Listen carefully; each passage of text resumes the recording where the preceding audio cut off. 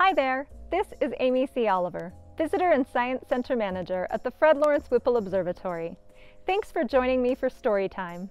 Today, we're reading Lucy's Planet Hunt, or How to See Things in a Different Light, a NASA publication written by Diane K. Fisher and illustrated by Alexander Novati.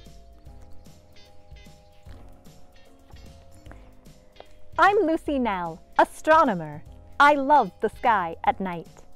I long to see through dark and dust, to see with special sight. Who else is there? I always asked, gazing toward the stars. Is Earth the only living home? The only heartbeat ours? I longed to solve this mystery, since just a tiny sprite.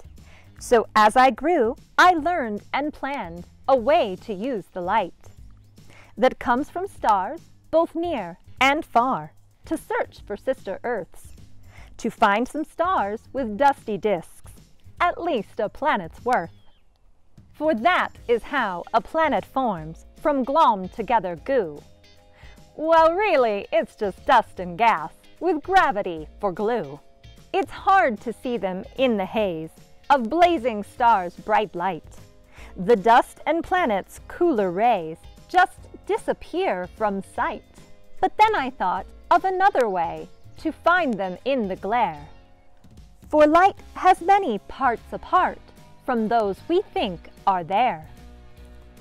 For what we see is just a bit, a tiny bit at that, of all the kinds of light that shines, from light bulbs, stars, and cats. Cats, you say? How can that be? I've never seen my Fluffy shining with her own cat light. Hold on now, don't get huffy. For in a world you cannot see shines light called infrared. You feel this light upon your skin as toasty heat instead. People, possums, pets alike, all glow in infrared. And so should planets, dust and gas, with stars all interspread.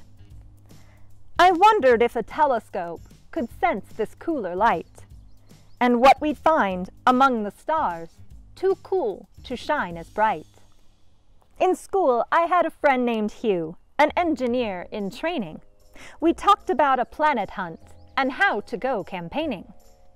For help to build a telescope, the IR light to see, 'twould need to do its work from space, the heat from Earth to flee. To see such things as planets cold, and gas and dust debris, the telescope itself must freeze to less than zilch degrees. To build a spacecraft telescope and chill it to the max would take high-tech skills and lots of help. We had to learn the facts.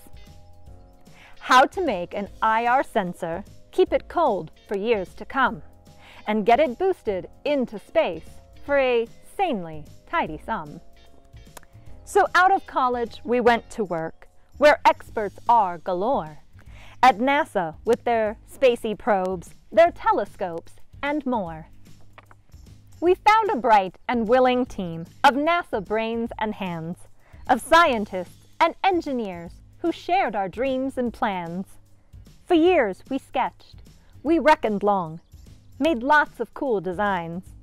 We never lost our will to win, the perfect scheme to find. Our first thought was the shuttle, to take our scope aloft. A month-long mission, or a few, a scientist astronaut. But far, far more our goal would serve to get our scope up higher.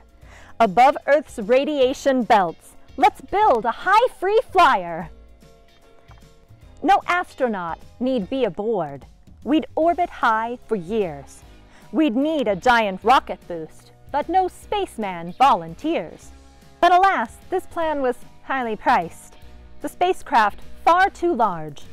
We had to think of something else, with not so steep a charge. Next we made it smaller, with its booster shrunk to scale. Instead of going round the Earth, Earth's orbit it would trail. This way it would be cooler and easier to track. its solar shield turned toward the sun, its sensor side in black. This plan was even closer to what our bosses craved. But smaller yet, they urged our plan, more mass we'd have to shave. Our telescope grew smaller still, but sharper grew our view of what we wished to do with it, what knowledge to pursue.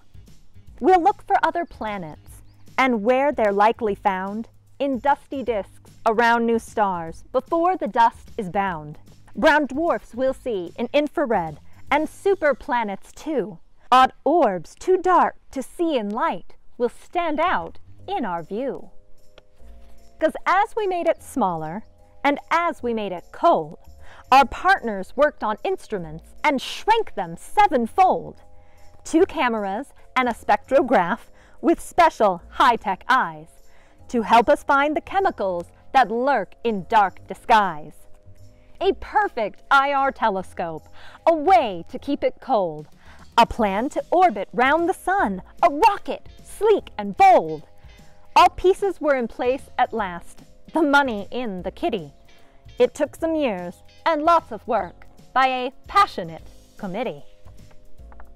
We praised great Lyman Spitzer by picking out his name to give our precious mission the honor of his fame.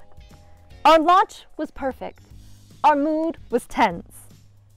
Only pictures would tell the tale. How would it work? What would we see? What mysteries be unveiled? We gasped, we screamed, we jumped for joy as the pictures first arrived. Gorgeous spiral galaxies and gas where new stars thrived. And planets, lots of evidence of planets old and new.